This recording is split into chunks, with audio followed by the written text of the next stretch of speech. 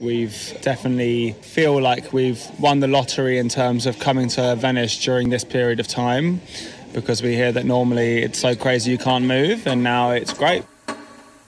Almost alone in Venice, something that seemed unthinkable just a few months ago. We'll be talking about new forms of tourism and much more in this new episode of The Urban, the podcast that delves into our connection with the city and the urban lifestyle. We are often told that the future of retail is now online, that people are moving to the countryside, and that no one wants to work in an office anymore.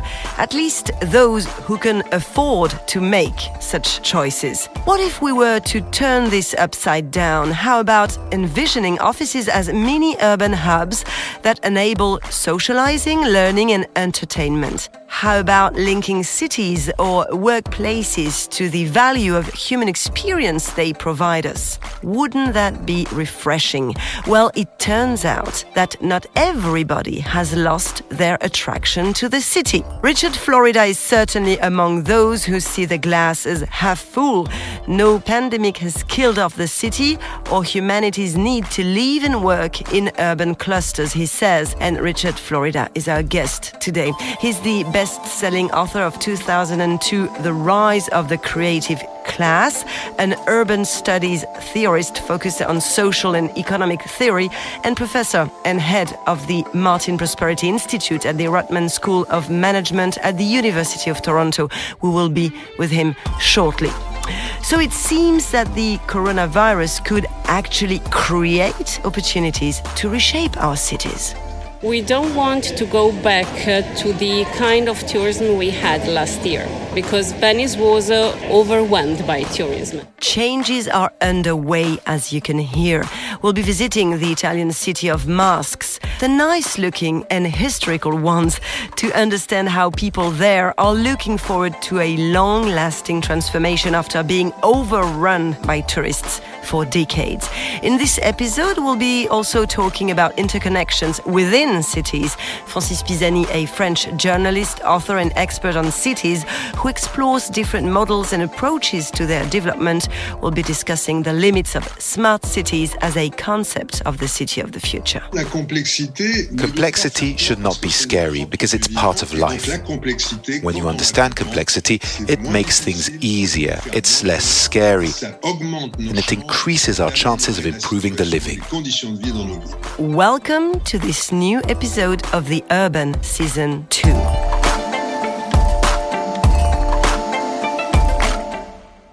Hello, Richard Florida. Thanks for joining us from Toronto. We're delighted to have you on The Urban. It's great to be with you. Thank you so much for having me. Richard, let's begin with your experience as an urban resident, and you can tell us which object best incarnates your vision of a city.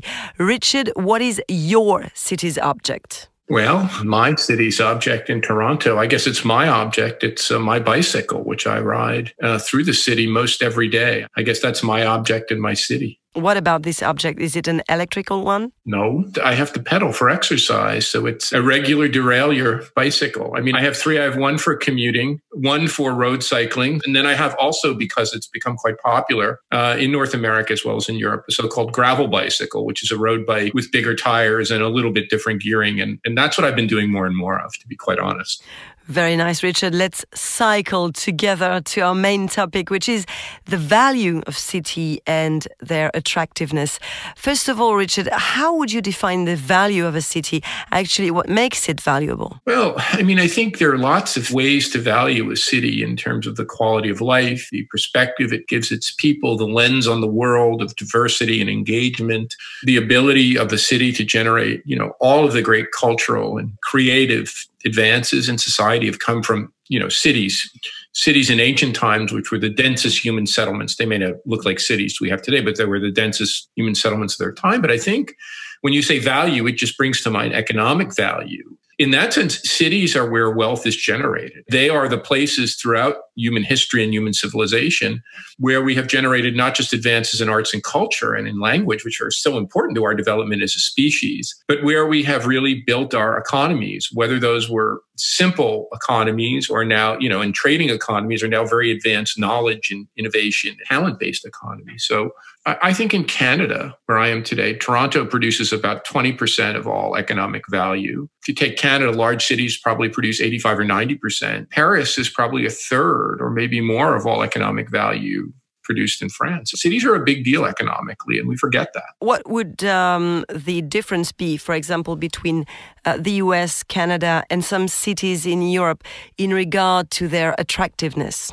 And in that sense, I also mean, the innovation clusters, for example. Well, I think the US is really an outlier. And maybe it has something in common with one other advanced country, Germany, in that the US has many, many, many cities, if you just think about it. And I'm not trying to make value judgments. You think of France and you think of Paris, you think of the United Kingdom and you think of London, you think of Japan and you think of Tokyo. And all of those play a very outsized role in the housing of population for those countries and in their country's economic value creation. The United States has New York and Los Angeles and Chicago and Washington, D.C. It has 360 some metropolitan areas of size. And by way of comparison, Toronto is probably as economically significant to Canada as New York, Los Angeles, Chicago, Washington, D.C., and Boston and San Francisco combined. So the U.S., its urban system is less aggregated. It's more decentralized. And Germany is something like that. The other thing that's very different is that U.S. cities are financed primarily with local taxation, which means that their schools in particular are not very good. They're vexed by long-running problems for many reasons of urban crime. They house disproportionate concentrations of very disadvantaged people. So that American cities suffer from a more general urban crisis. And you've seen that with the COVID-19 pandemic. I mean, certainly I'm very careful. I don't go to stores. I don't go to restaurants. I've socially and physically distanced. I work from home. But Toronto seems pretty much normal to me.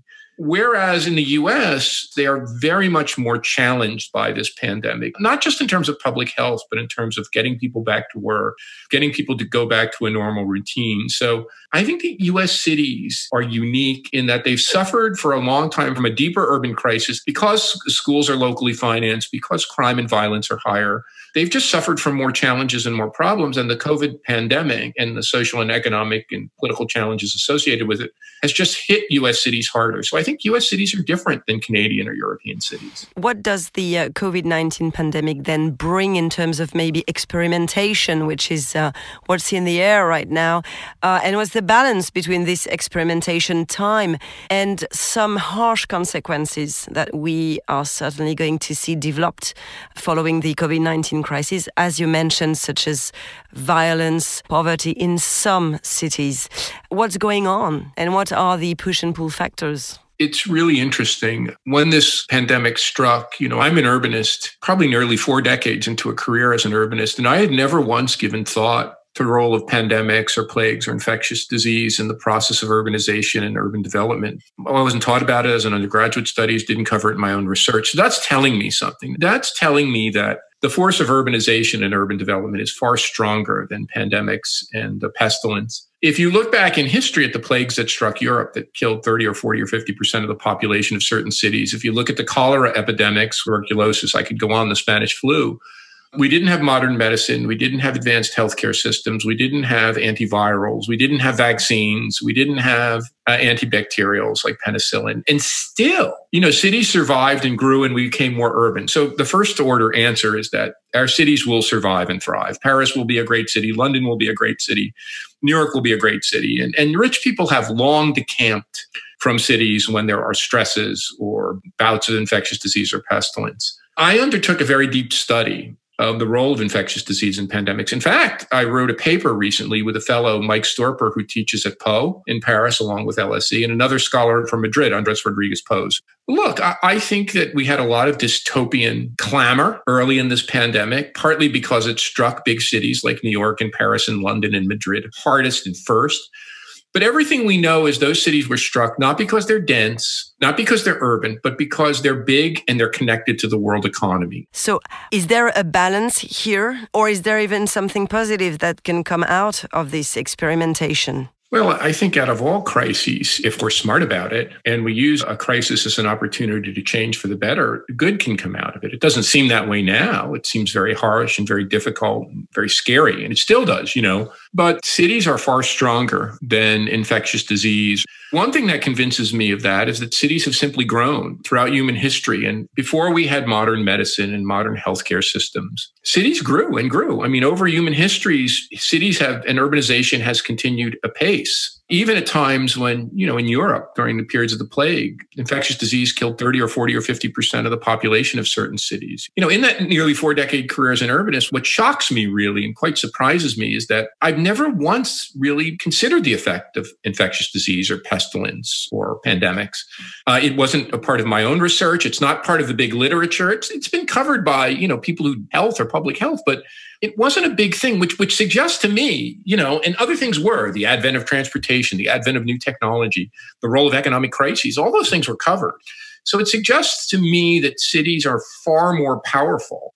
I think now we're going through this phase of experimentation. I think that we're now seeing cities begin to try to grapple with this. And it seems like most of our cities have been squarely behind the proverbial 8 ball. They've not been forward looking. When this crisis first struck, they just rushed to lockdown and try to mobilize medical capacity, which is important. At that point back in March, I was writing and talking about the need to develop protocols for safe reopening, to equip restaurants and commercial enterprises and small businesses, airports, public events venues, and reopen safely. For the past several months, I've been writing about the need to develop detailed recovery plans, like you would from a natural disaster, like a great fire or flood or hurricane. And very few cities have been doing that. Now they're beginning to talk about it. So I think that the recovery from this is really important. And therein, cities have to be very strategic and intentional, because if they're not, we will just rebound or boomerang back to the old normal. And best case in point I can give you is that what happened in the wake of the Spanish flu in the late 19s? Well, that was followed not by a period of great introspection and a period of great investment in better cities and a period of social equity. It was period by the Roaring 20s in Paris and London and New York. It was a giant party. It took a long time to the Great Depression and the post-World War II effort to really start to think about how to build better social safety nets and more equitable cities.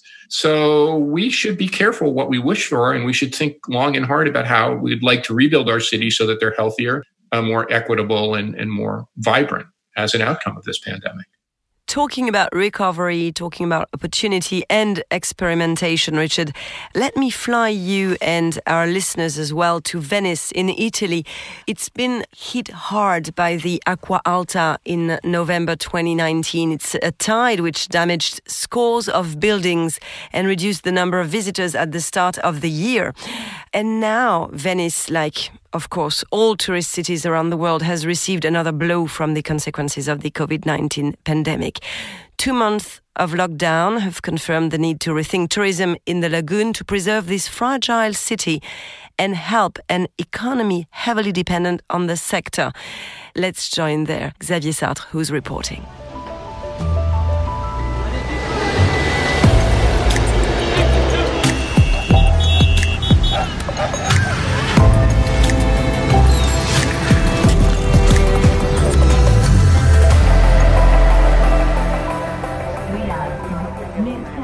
With no traffic jams blocking the shopping streets and plenty of space on a cafe terrace to enjoy a spritz, Venice has never been as peaceful as it has been this summer. For Giorgio, a Venetian upset by what's become of his city, it's a joy. He says Venice has turned into a sort of Disneyland. With COVID, I think that Venetians have realized that we cannot live only on tourism. And we got to see the city as it once was, a wonderful city where we can walk around. My wife and I have been to the Piazza San Marco 3 times. It's been years since we've been there because we couldn't get anywhere near it. Visiting Venice under these conditions is an incredible chance for tourists to enjoy it like never before.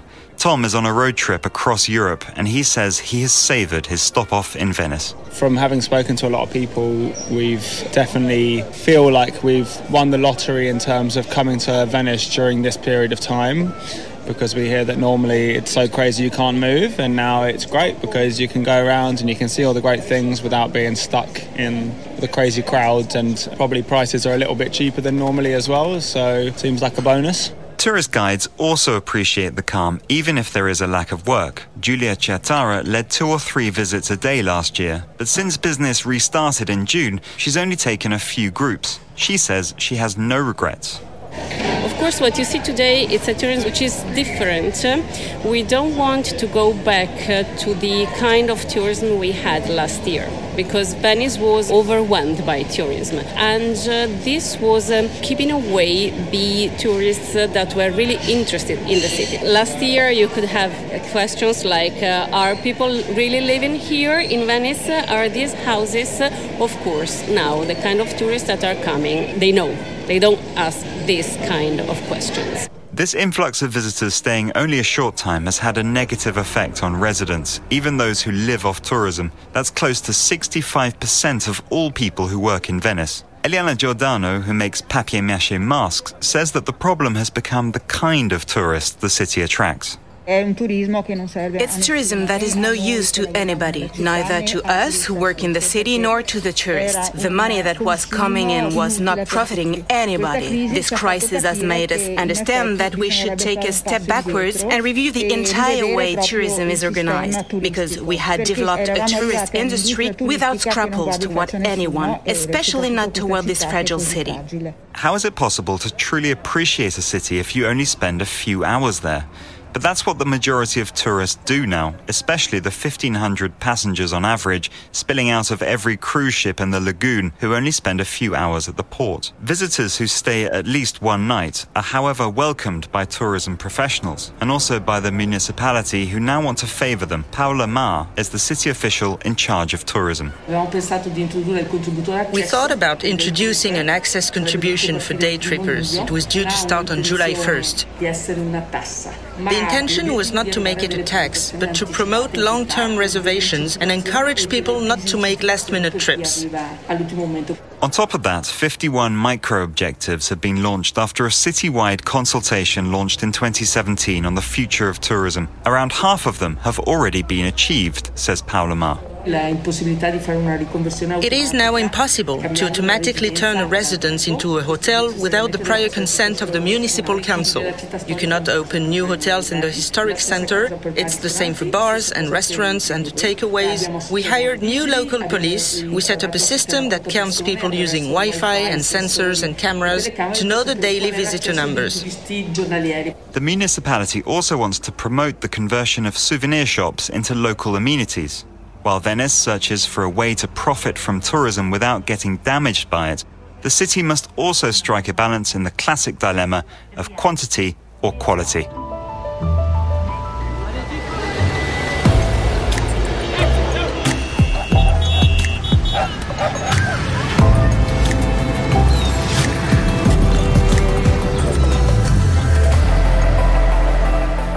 Rethinking attractiveness also means undertaking deep changes. Richard Florida, would you say that Venice can make it this way? I think Venice has survived a lot of very bad things. So yes, I think Venice can make it. It seems the real challenge for Venice is twofold. One is with many cities, Paris is experiencing this, Barcelona, New York.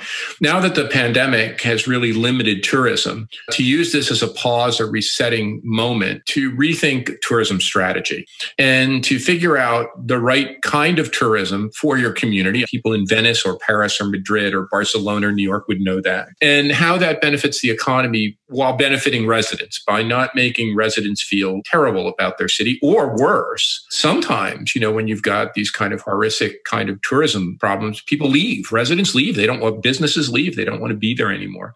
The second problem is the deeper and more intractable one is how does Venice deal with the oncoming onslaught of challenges brought by global warming and climate change? And that's not just up to Venice, that's up to the world. It is the fact of the matter that most of the world's great cities, the great preponderance of them are coastal cities and will and are being negatively affected by climate change and sea level rise and other weather-related problems. So yeah, I think Venice has an opportunity to turn this challenge into something better, but it has to do that. And we'll be talking about the effect of climate change on our coastal and other cities in episode 5. You're absolutely right to mention this. Now, we've talked about tourism, but could the educated class at the center of this gentrification that you've widely described in your books now turn around and leave cities as well? Yeah, I don't think so. I think we've heard a lot of prognostication about this, and there are just a lot of doomsayers out there. And there are a lot of people who don't like cities. There is evidence to suggest they leave for a while, the affluent and the educated, but they come back. I think there are two sets of forces that will act on cities. The first are very legitimately pull forces that will pull certain groups of people out of cities. I think those are the people who have generally left cities. And I think those forces are more at work in US cities than French or European cities. They are forces that cause families, people with children, to leave cities. In the US, that's because urban schools aren't very good. Cities tend to be more violent. They're not just good places to raise families. And I can say this as someone who lives in Toronto and is an American. Toronto is just a much better city to raise a family in for a whole variety of reasons than is the United States. The same would be said of Paris or London. But the second set of forces are push factors. And what we find is that cities are very attractive to certain kinds of people, like young people. Young people move to cities because they offer great economic opportunity. They enable them to meet friends, to develop networks, to go on dates, to find a spouse or life partner. And I think, so one thing we're likely to see is at the margin, as the pandemic progresses and until we have a vaccine, our cities are probably going to get younger. So no, they won't be abandoned, but they'll change. I think the other thing that will be maybe bigger is that I think we'll see a shift in our cities. I think over the past 100 years, ever since the main industrial revolution, we have separated living from working. People began to walk to factories and then take rudimentary forms of public transit. And then they got cars. And then we developed these central office areas where people commuted to, whether that's on transit or trains or in a private automobile. I think that's going to change. I think one of the big shifts in the pandemic is people aren't going to commute as much. More knowledge workers, you mentioned the educated class, are going to work remotely. They're not going to want to endure 30-minute, 40 minutes, hour-plus commutes. And that in the city, the central business district or office center will become filled with more residential. They will become more mixed use, if you will. And that out in the suburbs, which used to be just about living, they will develop more office places. People won't come to these offices every day, but they'll go to them when they have a meeting or occasionally. The word I like to use for this is regional rebalancing. I think we're going to rebalance and reset our lives so that we begin to reintegrate life and work, the places we live and the places we work. And maybe I call this, some people call it the 15-minute neighborhood, where we can live, work, and do everything we need within 15 minutes of our home. I like a word called complete communities. I think we're going to build more complete communities where we live and work and do our daily needs closer to where our primary residence is. Can this affect our creativity? Do we need to be physically together to create, to innovate in cities? 100%. History shows this can't be done remotely.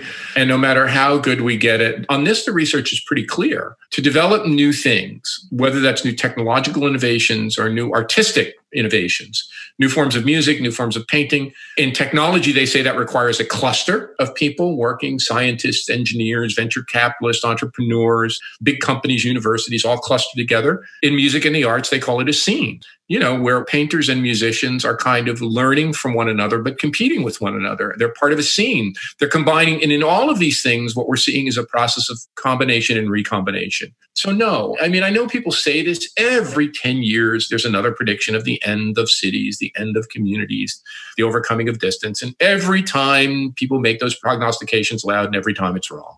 What's the office scene going to be then in the future?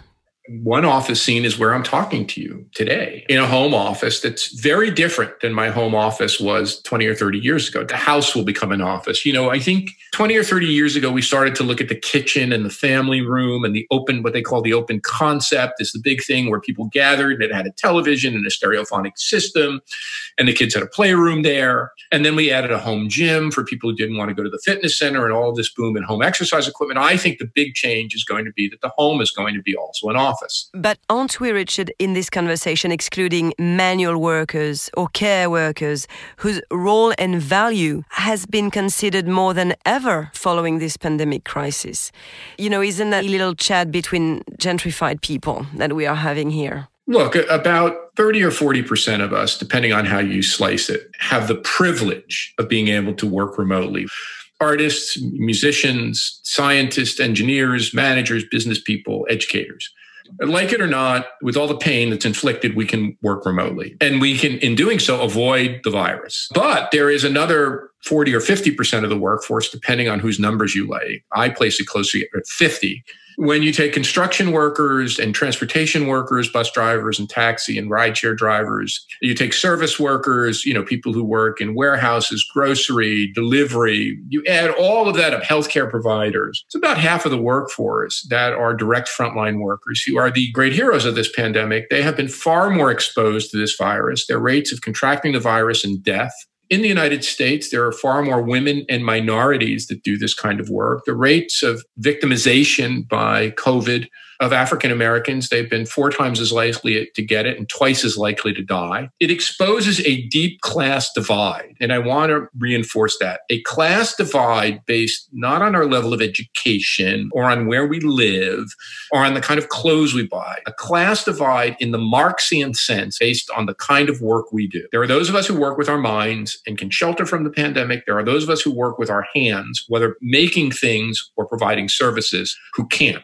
And that divide has become a point of political contestation, overlaid, of course, with the fact that there's a gender component to it and there's a component of race and ethnicity to it. And look, that's reverberating through our societies in all ways, shapes, and forms in the political divides we see. So we are having a big reckoning about, and we're going to have a reckoning about. By the way, I think cities are much more able to solve that problem or ameliorate that problem or mitigate that problem or develop political solutions because all different kinds of people live in cities. Cities are politically contested. Even gentrified cities like Paris or London or New York are quite a bit more diverse than many suburban gated enclaves.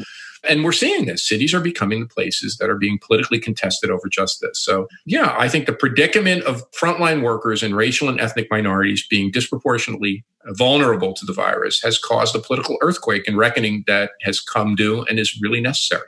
What city scheme could then emerge? Our city is going to turn into a leisure hub, a consumption hub.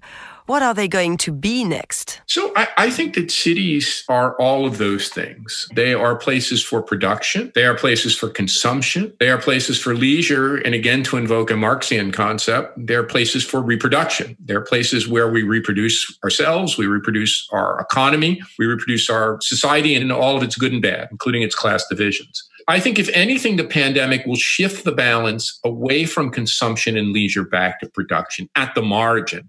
I think that cities have become to be too overly valued for the consumption and leisure activities. And I think the fact that those are risky activities will mean that cities have to become more valued by production. And I think that's a good thing.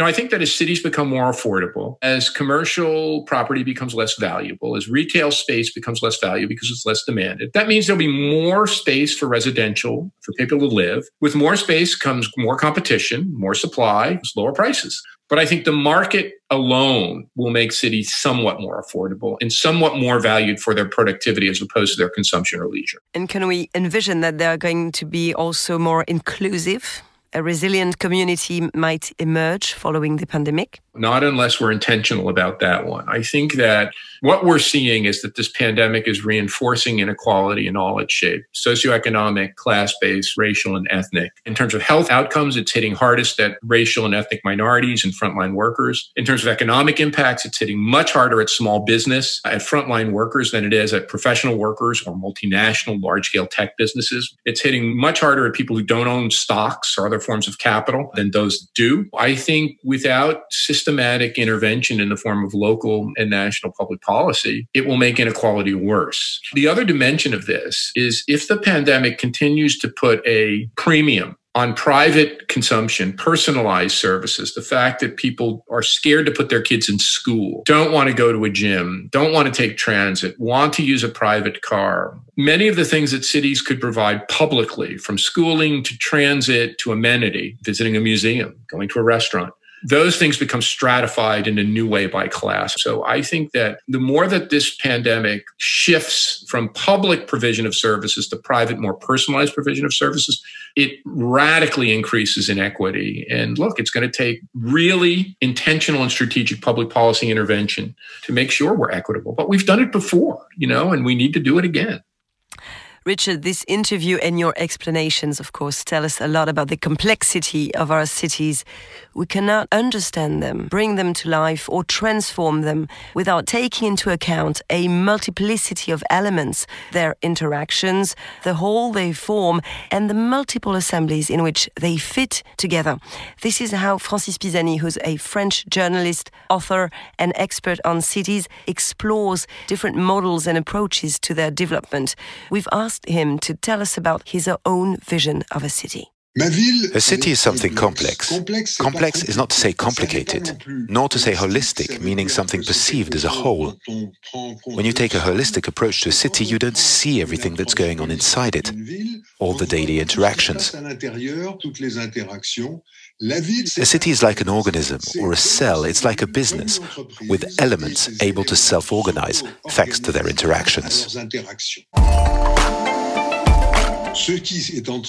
What is changing in the world is that the reality of life on the planet is defined less by physical borders and more by flows. Flows of people, data, goods. I wouldn't talk about globalization, but more about flowbalization, meaning the organization of life on the planet through its flows.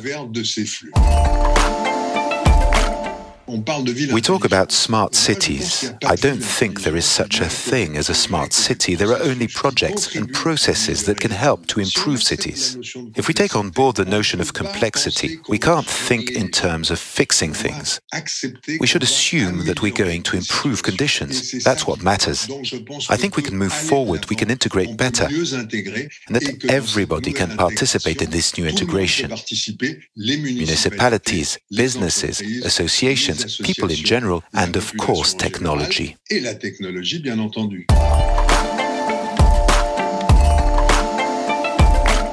Richard, do you share this vision of a complex city and the idea that better integrations is a necessity? Well, I think cities by definition, and we have a tremendous amount of research to back this up, are complex systems. And probably of all human systems, they're the most complex. And that's what makes them so difficult to plan for, build strategy around. And maybe it's best to think of cities, instead of thinking them as top down, where the mayor or the leadership calls the shots. Maybe it's best to think them as these complex systems where the actions of many different types of people, many different types of businesses, many different types of real estate all come together to form this constantly adapting complex process. So yeah, I think cities are case studies in complexity. They defy our abilities to really plan for them. There's lots of unanticipated consequences. But at the end of the day, they're the best we've got. They're the best thing we've built. They're the most malleable, adaptive, resilient. They don't really die. Other stuff dies. So the short answer is yes, it is right to think of cities as complex systems. In the end, will urbanization remain stronger than the pandemic? You've said yes already.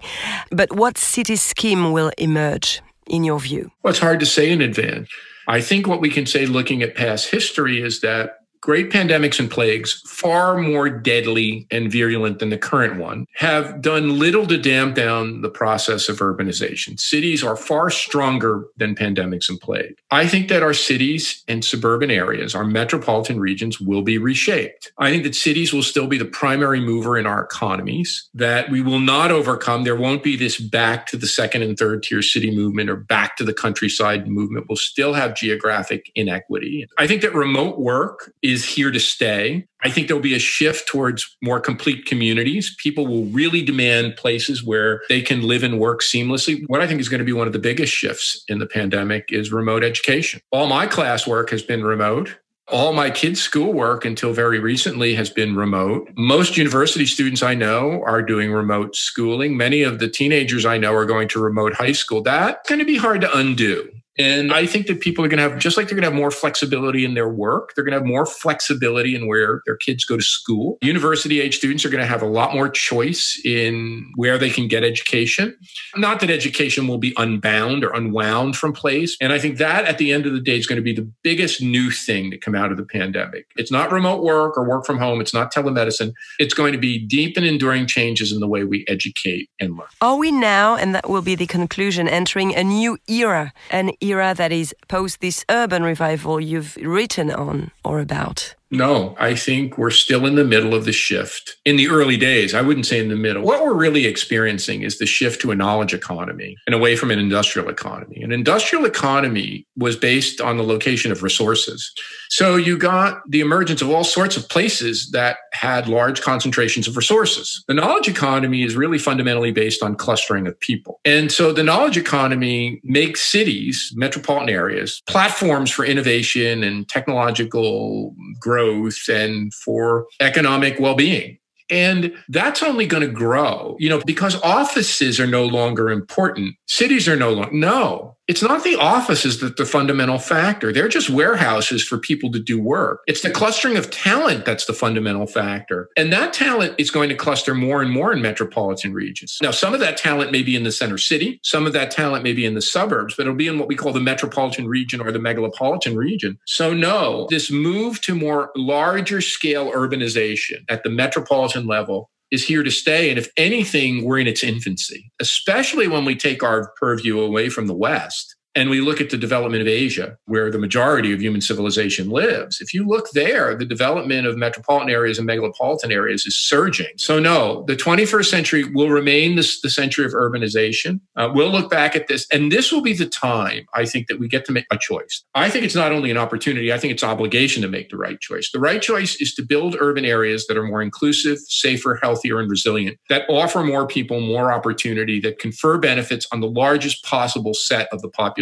I'm not sure we're ready to make that choice. The current model of urbanization is very divided. It's very inequitable with regard to socioeconomic class, race, and geography. And unless these political movements really stick, and remember, counter to these political movements for equity along racial and economic lines, we have a surge in nationalism and so-called populism, nationalistic populism. Unless we are really strategic and intentional about building better and more inclusive and more resilient and healthier cities, they're not going to make themselves. And like I said, this is not only our opportunity, this is our obligation. This, in an era of urbanization and of city building, this is our obligation to ourselves and to future generations. Thank you, Richard Florida. Urbanization is definitely greater than pandemics, and metropolization is still on its way and has a future. Thanks again, Richard Florida, for your explanations and for joining us from Toronto.